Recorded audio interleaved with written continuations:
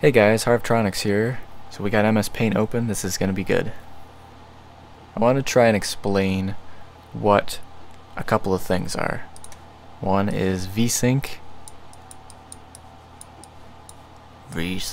and the other is FPS. Now I'm not talking about FPS as in first-person shooter. I'm talking as in frames per second. So I want to explain to you how that relates to VSync and what the heck VSync even is. Because like pretty much every game has a setting in the graphics options that says, do you want to turn on VSync? And for most games you'll see the checkbox and it'll be empty by default. And I know for a long time I was just kind of like, yeah, turn it on, I don't want screen tearing.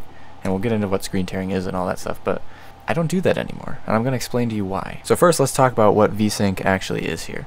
And you got to understand before we start this discussion that things take time. It takes time for the graphics card to actually render a frame. It takes time to copy that frame into video memory. It takes time for the monitor to read that data from the video memory, and it takes time to actually push those pixels out onto the screen. All these things that take time are ultimately what cause us problems. So let's get into this. VSync is a way for the monitor to govern how many frames per second the graphics card should render. So even if your graphics card is capable of doing like 150 frames per second for the game you're playing, if your monitor is a 60 Hertz monitor, or like maybe it's 120, those are the pretty common ones now. I think 60 is probably the most common still at the moment. It's going to say, nope, the most you can do, Mr. Graphics Card, is 60. And that's great to solve some problems, but it also creates some other issues. Let's talk about what problems it solves first. And this is where the whole time aspect is going to come into play. So if we draw, I'm going to draw a little graph here. This is going to represent time. And this is going to be our monitor. This black line is going to be the monitor. And so these times where it's going up like this is time where we are reading in new frame information from the video memory on the graphics card.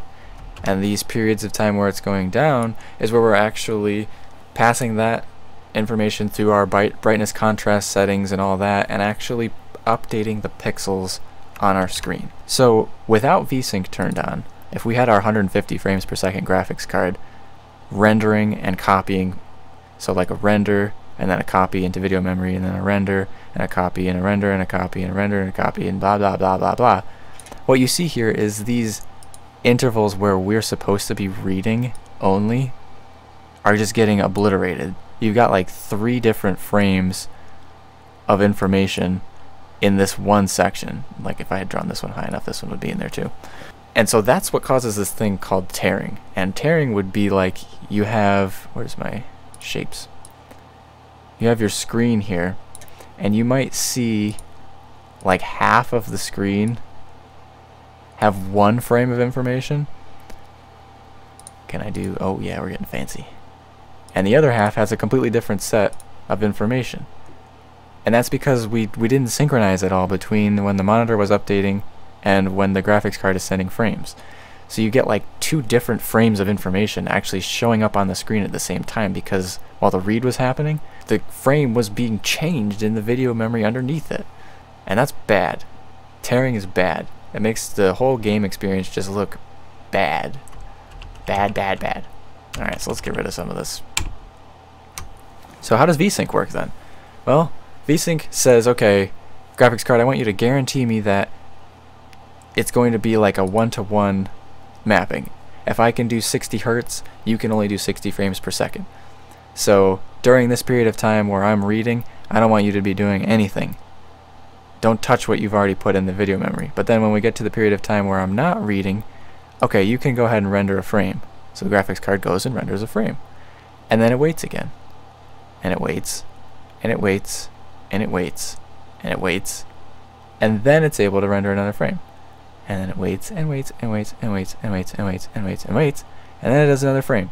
And it waits and waits and waits and waits. You get the point. You have all this idle time that the graphics card could have been doing stuff, but it's being prevented from doing that because VSync told it to. And the other side effect of that is we finished rendering our frame way back here, but the monitor is not actually showing these pixels until at minimum here. So there's all of this time in the middle where the game is changing. Like, stuff could be updating in the game. Like, if you have a spaceship that's going across the screen, and we picked a frame here and we rendered it, and our monitor isn't actually showing it until over here, then like we're getting an old game state on our screen. And that's the penalty that you pay for turning on VSync. So yeah, it fixes the problem of you're guaranteed to not have any of this tearing because you're not writing to the video memory when the monitor is reading from it, but at the cost of having your frame information be older. So now you might be asking yourself, why would I even want to turn on VSync in the first place then if it's going to make my game seem like more laggy? Who cares if my screen tears a little bit? And that's a valid point, but you must keep in mind that graphics programmers are smart people, and so they've come up with ways to get around this old frame problem by using things called double and triple buffering. So let's quickly talk about what triple buffering is. So if you have, we'll say, 2 buffers in addition to your VRAM buffer, which is the one that the monitor will actually read from, these are your 3 buffers, essentially, your triple buffers.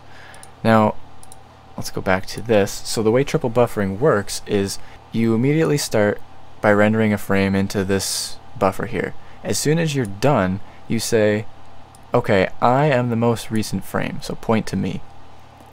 And then once you're done with that, you come down here and start rendering frame down here, and as soon as this one is done, you say, okay, I am the most recent frame. And you keep going back and forth like this until the monitor comes along and says, okay, I need a frame. And then when it does that, you look and see, okay, well, which one is the most recent? Oh, okay, so I guess this one happened to be the most recent because we were going at, like, 200 frames per second, so we flip-flopped back and forth, and it ended up being this one.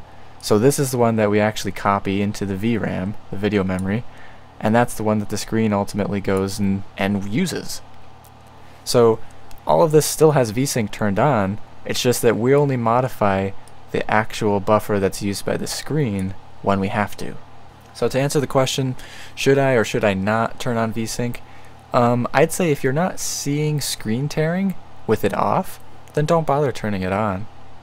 But if you are, yeah, give it a shot with turning it on, and then you'll rely on things like double and triple buffering to make sure your experience is not as laggy as it would be without VSync.